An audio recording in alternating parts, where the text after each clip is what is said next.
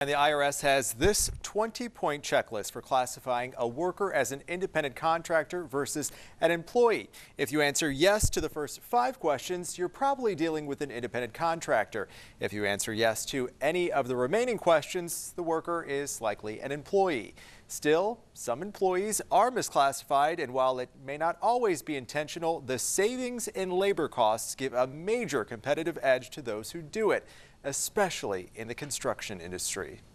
As you drive through Michiana, it's easy to see things are pretty good in the construction industry right now. There are new developments around every corner. But in recent years, contractors like Tim Larson of LaPorte-based Larson Danielson Construction noticed something seemed off in some of the bids they were seeing. We found other contractors bidding at prices we couldn't quite perceive how they were getting there, because we knew how much they were spending on material, and we figured they had to be spending a lot less on labor than we were. That's because some contractors are believed to be participating in worker misclassification. On the IRS 20-point checklist, there are some key questions that will tell an employer if a worker is an employee or an independent contractor. Like, do you set the worker's hours? Do you provide the worker with tools, equipment, or materials? Do you instruct the workers about when, where, and how to work? If you answer yes to any of these, the worker is an employee. By now, you may be wondering, why do all the misclassifications keep happening? Well, some suspect it's because independent contractors receive a 1099 instead of the W-2. That means employers don't have to pay workers' comp insurance, unemployment insurance, or state, local, or federal taxes. Mike Stavitsky is the director of the Indiana, Kentucky, and Ohio Regional Council on Carpenters.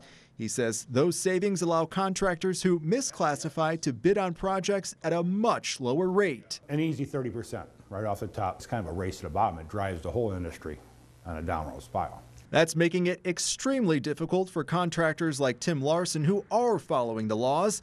What if we did this? You know, why are they doing it? What if we did it? And the figures I came up with just for our business were startling. Tim found out if Larson Danielson spent a year misclassifying its workers, the company would save big time. Here's how. By not paying Social Security, Medicare, and federal unemployment taxes, the company would save $800,000. In Indiana unemployment taxes, he would save $200,000. Workers' compensation, that's another $164,000. Since independent contractors take care of their own taxes, that would save Larson Danielson $1.4 million in taxes to the federal government, $332,000 to the state, and $112,000 to local cities and counties, for a grand total of $3,008,000. That's just our company. And there's hundreds of contractors in the state. Tim even testified in front of the state legislature with those numbers. A 2010 study financed by the Indiana Building and Trades and Construction Council estimated Indiana could be losing up to $400 million annually in tax revenue due to misclassification. It's a problem on the federal level, too. Last week, the U.S. Department of Labor ordered Indianapolis-based TWG Construction to pay $82,477 in owed wages to 20 misclassified employees. Investigators found TWG had subcontracted with a temporary staffing company that misclassified workers, failing to pay them required wages under federal law.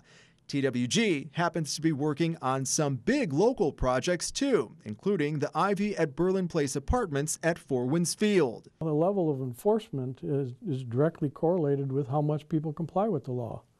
If it's not going to be enforced, they're not going to comply. These people are supposed to be paying payroll taxes on a whole number of people, and it's just not happening. Democratic Senator Karen Talion, who represents the Ogden Dunes area of northwest Indiana, is one of several lawmakers who have tried to take on this issue in the state legislature. It was a hard task to bring up the other legislators to the point where, oh yeah, maybe there really is a problem. She eventually introduced Senate Bill 305 in January of last year that would have established a payroll fraud task force among the Department of Labor, Department of Workforce Development, Department of Revenue, and the Workers' Compensation Board. My last proposal was to get all of these agencies on board to agree to hire one sort of special investigator. That bill had one committee hearing, never making it to a vote. During this current legislative session, Democratic Senator David Niezgotsky of South Bend is taking a slightly different approach. His bill would simply require the 4 main agencies to report on worker misclassification each year. I'm just looking for reporting, so after 3 years, we can amass that information and we truly can determine what is the extent of employee misclassification in the state of Indiana. They need to do something about it now because, like I said, the potential's there. This could be a huge problem in the future if it's allowed to continue. If you believe you are being misclassified, you can file an anonymous complaint with the Department of Labor. We've posted how you can do that inside this story at ABC57.com. As for the current Senate bill, it has cleared the Senate and now moves on to the House, where Republican Representative Michael Karakoff of Kokomo has authored an almost identical bill. The hope is the 2 bills can be married together into one, and it will also pass the House. Live in the studio tonight, Drew Gardner, ABC 57 News.